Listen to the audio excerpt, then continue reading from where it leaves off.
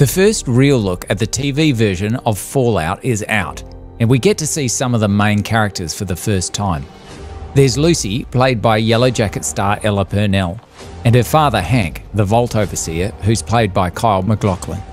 There's Walton Goggins as the Ghoul, and a new character named Maximus, played by Aaron Moten.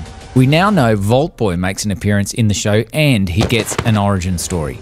We also know the storyline is officially part of Fallout lore. Todd Howard told Vanity Fair he considers the show canon. So fear not, purists. Apart from a full trailer that leaked last year, we'd only seen a few shots of the Fallout set until now. The show is out on Amazon Prime Video on April 12.